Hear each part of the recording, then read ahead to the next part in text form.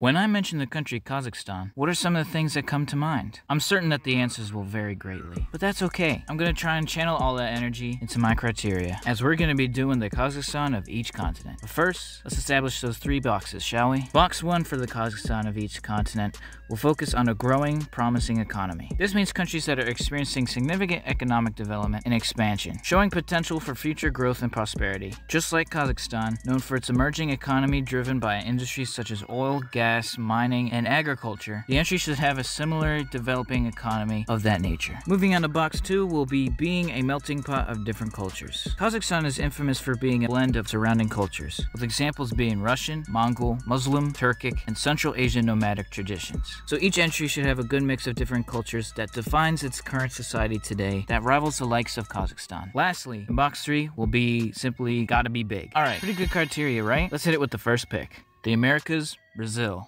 Now I know what you're thinking. Brazil?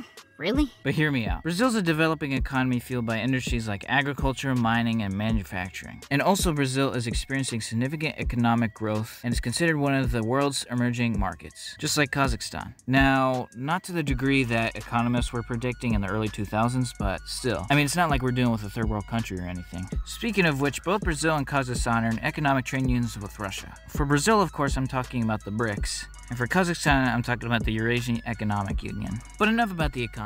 Moving on to box 2, Brazil, much like Kazakhstan, is also a melting pot of cultures, with the vast majority of the population being of mixed ancestry, which includes the likes of Portuguese, Bantu Africans, Indigenous, Japanese, and other Europeans like German, Italian, British, and Spanish. Brazil's cultural landscape is as diverse as they come. And let's not forget about the landmass. Brazil is the 5th largest country in the world by land area, covering over 3.2 million square miles of territory. From the Amazon rainforest to the sprawling cities of Sao Paulo and Rio de Janeiro, Brazil's vast landscape rivals that of Kazakhstan. Interestingly, despite their size, neither of them really conduct much responsibility for the global community. So for all these reasons, Brazil earns its place as the Kazakhstan of the Americas. There's also a couple other parallels that I like that weren't a requirement in my criteria, but I still want to mention them. So both Brazil and Kazakhstan have capitals that were artificially built for the sole purpose of being the capital, and in recent memory as well. For Brazil, we have Brasilia, a city designed and constructed in the 1950s to replace Rio de Janeiro as the capital. And similarly, Kazakhstan's capital, Astana, was founded in the late 1990s to replace Almaty as the capital. And that was it. I just wanted to mention that. I thought it was cool. Next entry,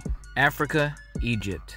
For box 1, Egypt's economy has been on the rise, with its GDP looking pretty good. This economic growth is driven by various sectors, including tourism, manufacturing, agriculture, and natural gas production. For instance, tourism brings in a lot of cash, with iconic landmarks like the Pyramids of Giza bringing in tons of visitors every year. Also, Egypt's natural gas production is booming,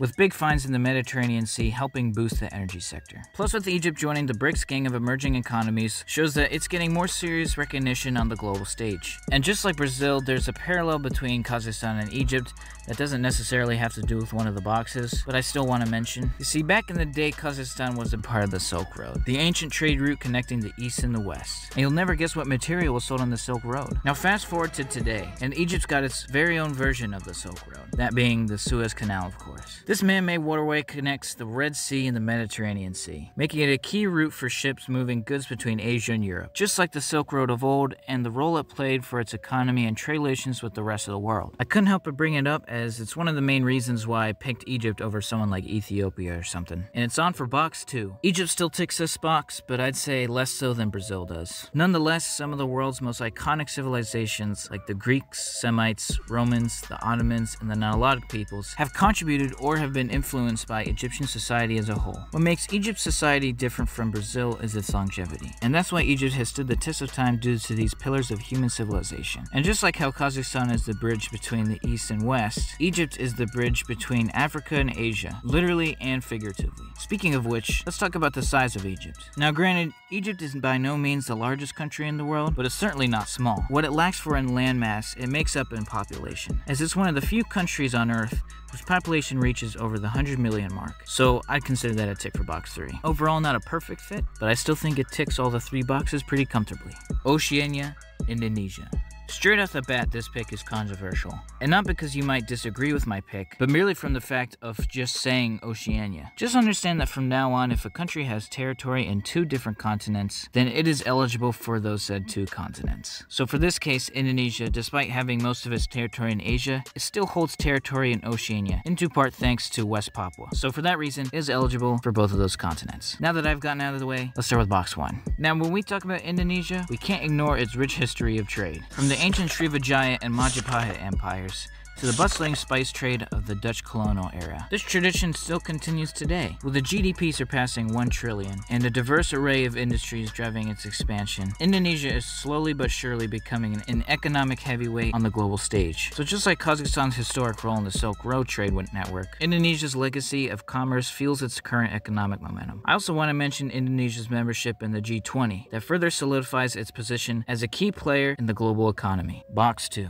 Indonesia is a brilliant admixture of Asian and Oceanic cultures. The pillars of this region are synonymous with Indonesian society as a whole, with these pillars being Malay, Javanese, Chinese, Indian, Melanesian, and European influences during the Dutch East Indie days. The roof that makes these pillars a complete structure would be the collective Muslim identity, as Indonesia is the largest Muslim majority country by population. And speaking of the fact that Indonesia is the largest Muslim country, for box 3, Indonesia is huge, by size and especially population. It's literally the 4th most populous country on Earth, only behind India, China, and the United States. And it's the 15th largest by land area. Although not as impressive as the population stat, it is still no small feat, with the square mileage being 700k. So need I say more? This is definitely a tick. We've ticked all 3 boxes, and now it's on to the final continent, and likely the one that you've all been waiting for. Europe, Romania. For box 1, Romania has been experiencing insane growth as of late, mostly in due part to its rapid industrialization and its investment in information technology. And this has caught the attention of foreign investors, which has expanded and diversified its economy better than anyone else in the region. It goes against all stereotypes of Balkan countries being hopeless, deteriorating countries. And speaking of which, Romania being within the Balkans has resulted in it being the butt of many jokes,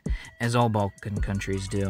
I think it's fair to say that they are beyond whatever sweeping generalization is made about them. And there's actually a lot of cultural common ground with its neighbors, despite being a perceived outcast. With a blend of Slavic, Ugric, Latin, and like most Balkan countries, Ottoman influence as well. But perhaps Romania is most famous for is Transylvania, which was historically ruled by Hungary, and it's why there's a significant population of ethnic Hungarians living in Romania, mostly concentrated in Harghita and Covasna. This all happened because after the loss of the Central Powers in World War I, Austria-Hungary had to give up some of its territory through the Treaty of Trianon, and since Romania was aligned with the victorious Entente, they were given the rights to this land, contributing to most of the size of modern-day Romania. And speaking of which, box 3. I mean, it's not that big, but I've already picked it. What are you gonna do? But how can I talk about Romania without mentioning the Romani? Now, if the Romani, or singular Roma, isn't ringing a bell, it's because they're typically called, especially in the English-speaking world, as gypsies. And although that term may be more familiar to you, it's typically agreed that the term is uncouth, so I'll be using the endonym Romani. Now, the Romani people are not exclusive to Romania by any means, but they do have the most. And it's a common misunderstanding that the name Romania is because of the Romani people, but no, that's just a coincidence. Just like the nomadic traditions of Kazakhstan, they too traditionally live a nomadic lifestyle and have contributed to the culture and traditions of Romania while being very secluded at the same time. And overall, I'd say Romania is a decent pick for the Kazakhstan of Europe, but how does it compare to the rest of the entries? It's time to rank the countries.